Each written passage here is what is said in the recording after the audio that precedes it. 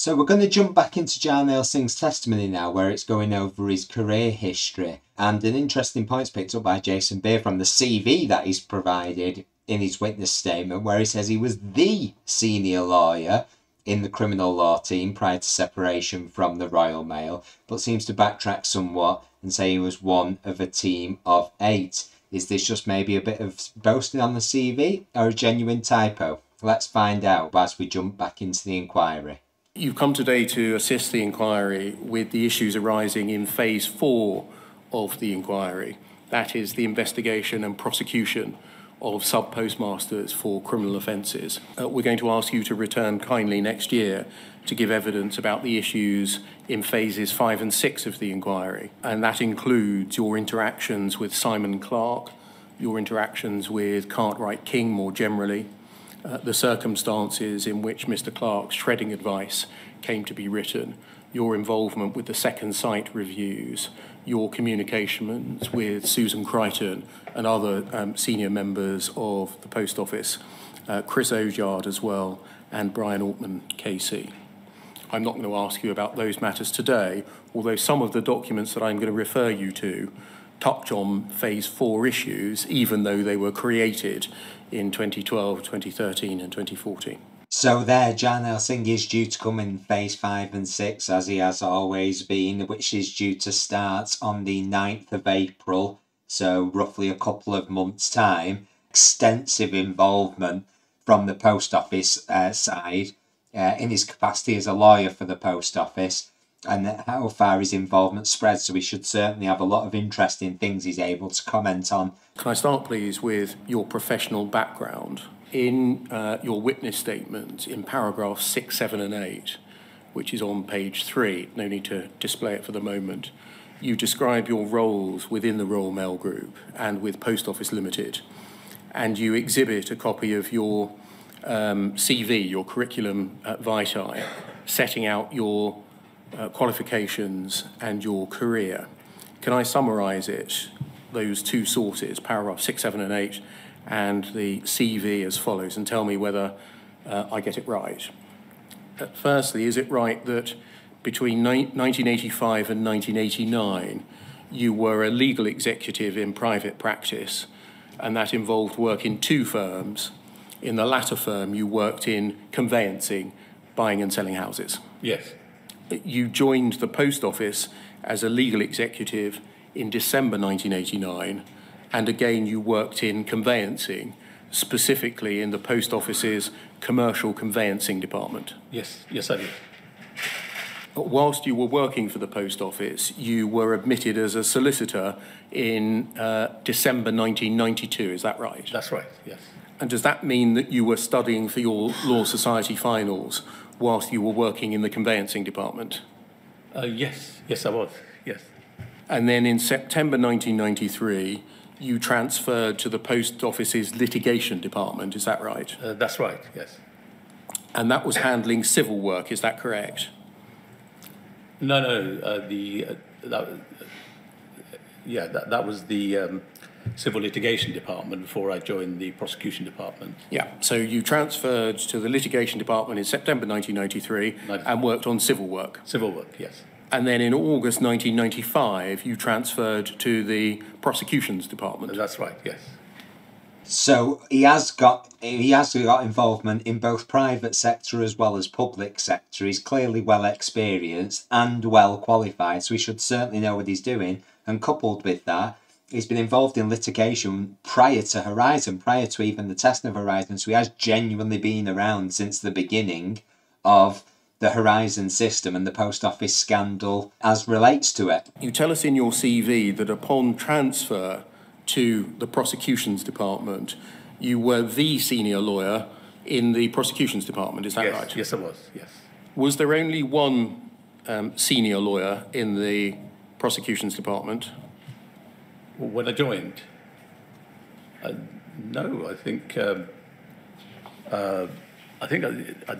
the structure of the team was, I think there was the head of criminal law team. Sorry, say that again? There was the structure of the prosecution department when I joined was that there were head of the criminal law team. Who was that? And that was Mike Heath. And then you had 8 senior lawyers on the same position, I think they were. And then you had 3 or 4 legal executives, 3 or 4 admin staff, and 4 or 5 secretaries. I see. So, it's just in your CV, if we can have it up on the screen, WITN 0475 0101. Thank you. And if we look at the second page and look at the foot of the page, do you see the last paragraph where it says, in August 1995, I transferred to the prosecution division as the senior lawyer? no, well, maybe the D need to come out. I mean, I think we were all on the same grade, basically. Some more experienced than others, but they were all known as senior lawyers, and I think subsequently they changed the titles. So where it says the senior lawyer, that's a bit misleading, isn't it? Possibly.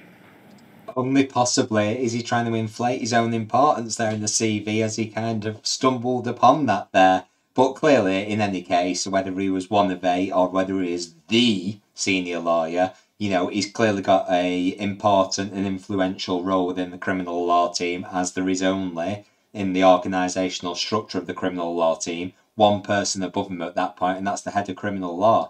So that should be as one of 8 senior lawyers, and there wasn't any other grade. We were all senior lawyers. Yes, I think so. I think. Okay. And did that remain the case that you were the one of the senior lawyers? Yes. Until separation in 2012. I don't know. Then subsequently there were various structures. There were various roles, name changes to principal and principal lawyers and team leaders and all sorts of things like that. But generally we were in the same grade doing more or less the same work. Okay. That can come down, thank you. Did you manage other lawyers? No, I don't think any of us did, apart from the team leader or the head of criminal law. I think they managed. I don't think anybody actually managed anybody else, apart from the legal executive. They basically assisted you. They worked with you, rather than sort of manage them as such, because they were experienced. And so when the name senior lawyer got changed to team leader, you weren't in fact leading a team at all? I don't think it's. I think the only. I don't think anything really changed apart from separation. On separation, obviously, I was the only. Just talking about before separation. No. I think there was a team leader, or not team leader. He was the head of criminal law. I think that was one grade, and I think he managed and supervised everybody else.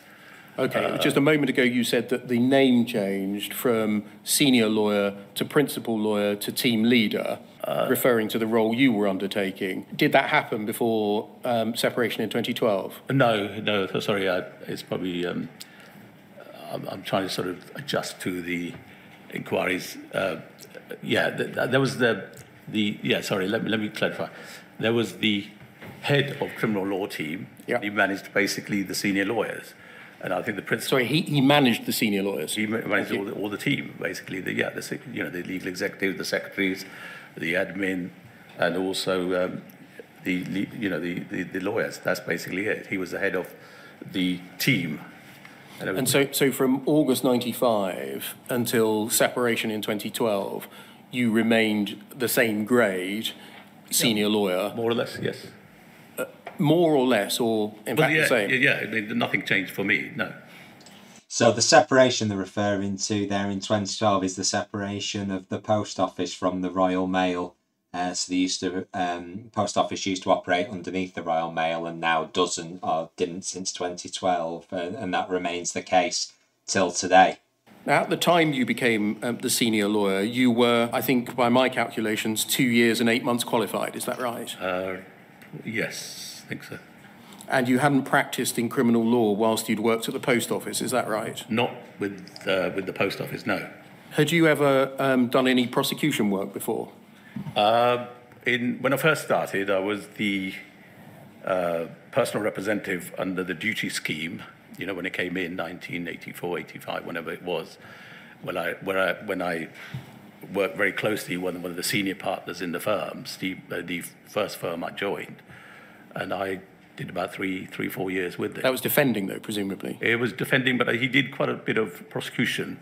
I assisted him. I don't know whether it was trading standards or something like that now. I mean, years and years ago now. But he did something, and I did a lot of preparation for him, did all the research and everything else. But I have that's right. I mean, you could say that. Certainly, that was the only experience I had of criminal law. As a legal exec? As a legal exec, yes. Had you done any private prosecution work? No. Had you ever had to give advice on the full code test in the Code for Crown Prosecutors? Prior to joining as a senior lawyer in August 1995? No. Had you ever had to determine questions of evidential sufficiency, whether to move to a charge or a summons before? Not on the prosecution side of it. I mean, certainly I've looked at the evidence, taken witness statements for the senior partner. Most of the preparation work was done by me. Had you ever had to deal with whether a prosecution was in the public interest from the prosecution side? No. So it's fair to say he does have experience of private and public sector legal work, but not experience of prosecutorial work, which he ended up being quite significantly involved with at the post office, is possibly quite a bit absent, which could potentially give rise to some questions about the decisions which were taken, because he's undoubtedly well qualified. I guess it comes down to the experience of actually implementing the theory behind the qualifications that he's got with the experience. And did you always report to the head of the criminal law team? We're talking about now the post office prosecution. Yes. Yes. From August 95 to separation in 2012. Yeah. Well, I inherited a very small casework, but I worked very closely with two of the senior lawyers. Very, very closely. Who were they? I worked very closely with the one or two senior lawyers. Yes, and who were they? There was Tony Brentnall and one of the lady who's Debbie Staples. Were you reporting, nonetheless, only to the head of criminal law? I think... was he or she your line manager? I think it was... I suppose, yes, I think so, yes. And did that remain constant until separation in 2012? I think it was Mike Heath originally, and then I think when Rob Wilson took over, yes, he was, yes. And so they were your line managers? They were the line managers, yes. And where were you located? In firstly Impact House in Croydon, and then subsequently Victoria, Atkinson Street in Victoria. And were all of the lawyers located there? All the prosecution team has always been together in, either in Impact House or Victoria.